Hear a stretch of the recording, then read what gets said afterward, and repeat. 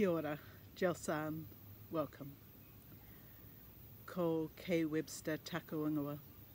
My name's Kay Webster. I'm one of the priests at Wellington Cathedral. I'm at home at the moment. I'm currently in isolation. What a joy it is to prepare for you so that we can say morning prayer together. Today's service comes from a New Zealand prayer book. If you have a copy of that, we're going to begin on page 63.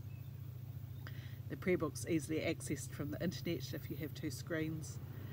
Otherwise, just sit and be. Let the words of prayer and intercession, let the words of scripture, let the word of God wash over you. Invite God to transform you and to change you, to challenge you and to support you here on this Monday morning. It's a great day in Wellington. What a privilege it is to sit under blue skies, to sit under a ponga tree, to be surrounded by good people in our neighbourhood. And so in that context, let us pray. Our help comes from the Lord who has made heaven and earth. Open our lips, O Lord, and our mouth shall proclaim your praise. The Benedicite Aotearoa. O give thanks to our God who is good, whose love endures forever. You sun and moon, you stars of the southern sky, give to our God your thanks and praise. Sunrise and sunset, night and day, give to our God your thanks and praise. All mountains and valleys, grasslands and scree, glacier, avalanche, mist and snow, give to our God your thanks and praise.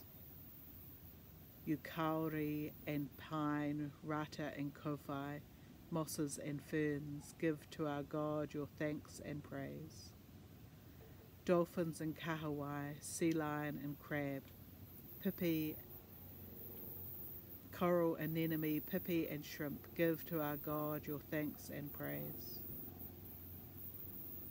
Rabbits and cattle, moths and dog, kiwi and sparrow and tui and hawk, give to our God your thanks and praise. You Maori and Pakeha, women and men, all who inhabit the long white cloud, give to our God your thanks and praise. You saints and martyrs of the South Pacific, give to our God your thanks and praise. All prophets and priests, all cleaners and clerks, professors, shop workers, typists and teachers, job seekers, invalids, drivers and doctors, give to our God your thanks and praise. All infants and children, all people who play, give to our God your thanks and praise. Our service continues with Psalm 5. Listen to my words, O Lord. Give heed to the sound of my groaning. Hear my cry for help, my God and my King, for to you I direct my prayer. In the morning, Lord, hear my voice. Early in the morning I make my plea. I look up to you for an answer. For you are not a God who takes pleasure in wickedness. No one who is evil can be your guest. The boastful may not stand in your sight. You hate all those who work mischief. You destroy all those who speak lies. The bloodthirsty and the treacherous, O Lord, abhor you. But I, through the abundance of your steadfast love, will come into your house and bow low in reverence towards your holy temple. Lead me, O Lord, into your righteousness. Because of my enemies, make straight your way before my face. There is no truth in their mouth, and their destruction is in their heart. Their throat is an open grave, and they flatter with their tongue. Give judgment against them, O Lord. Let them perish through their own devices. Cast them out because of their many transgressions, for they have rebelled against you. But let all who put their trust in you rejoice. Let them give thanks because you defend them. Those who love your name shall be joyful in you. For you, Lord, will give your blessing to the righteousness, and with your favour you will defend them as with a shield. Our second reading continues in Hebrews. We're picking up at chapter 4, verse, that's a good question, verse 14. Hebrews chapter 4, beginning at verse 14. Since then we have a great high priest who has passed through the heavens, Jesus, the Son of God. Let us hold fast to our confession. For we do not have a high priest who is unable to sympathize with our weaknesses, but we have one who in every respect has been tested, as we are, yet without sin.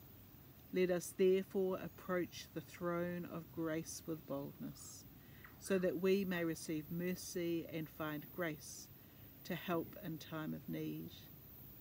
Every high priest chosen from amongst mortals is put in charge of things pertaining to God on their behalf, to offer gifts and sacrifices for sin.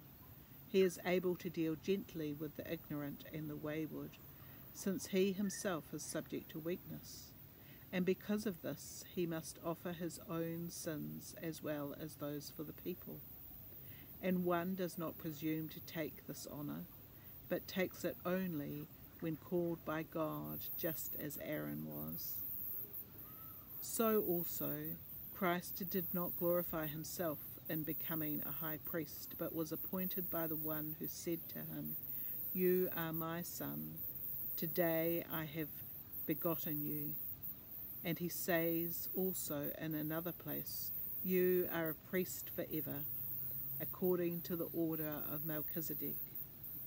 In the days of his flesh, Jesus offered up prayers and supplications with loud cries and tears to the one who was able to save him from death. He was heard because of his reverent submission. Although he was a son, he learned obedience through what he suffered, and having made perfect, became the source of eternal salvation for all who obeyed him, having been designated by God a high priest, according to the order of Melchizedek. Let's sit in silence and let the word of God speak to us through God's word.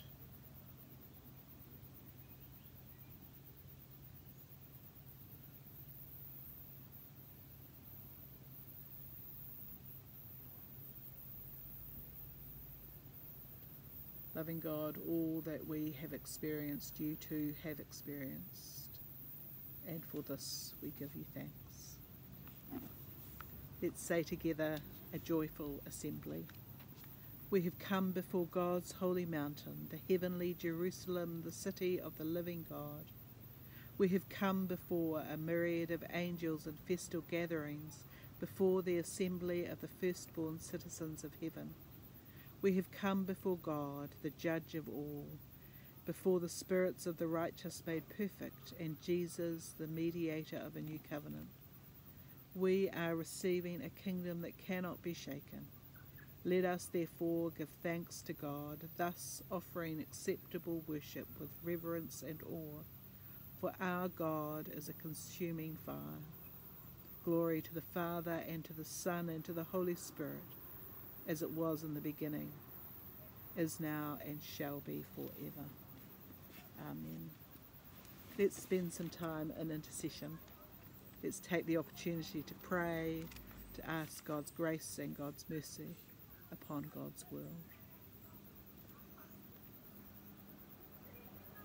Loving God, we pray for those who are imprisoned,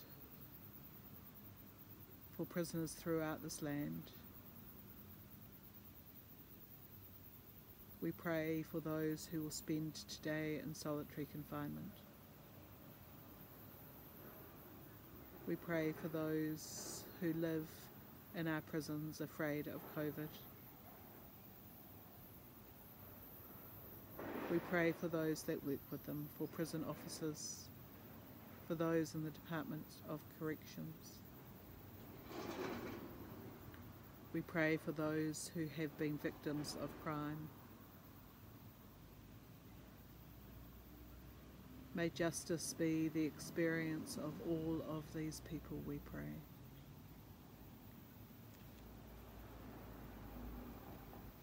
We pray for the organisation Just Speak, for those that are seeking justice in this land, for those that are seeking legal reform.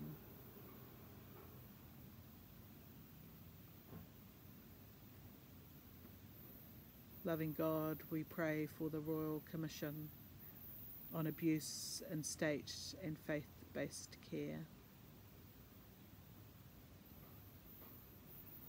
We pray for those who have experienced abuse in places that should have been safe. We pray for those who have spoken about their abuse but through the years have been ignored.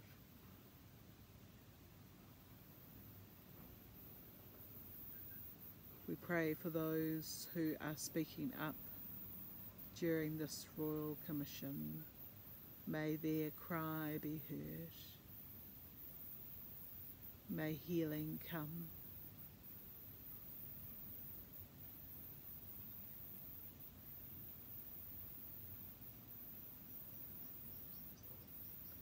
We pray for the people of Ukraine. We pray that corridors would open so that people could flee what has become a war zone. We pray that they would have access to food and to medical care. We pray for those that are fleeing into the unknown.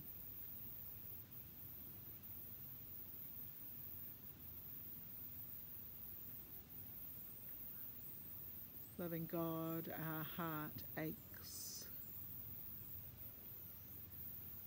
We cry out to you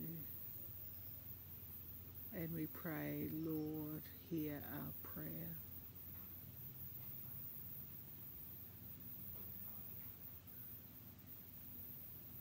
When the disciples asked Jesus, how shall we pray? Jesus responded with this pattern.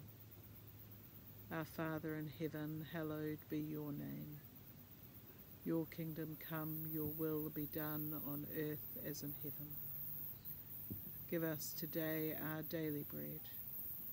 Forgive us our sins, as we forgive those who sin against us. Save us from the time of trial. Deliver us from evil, for yours is the kingdom, the power, and the glory, forever and ever. Amen.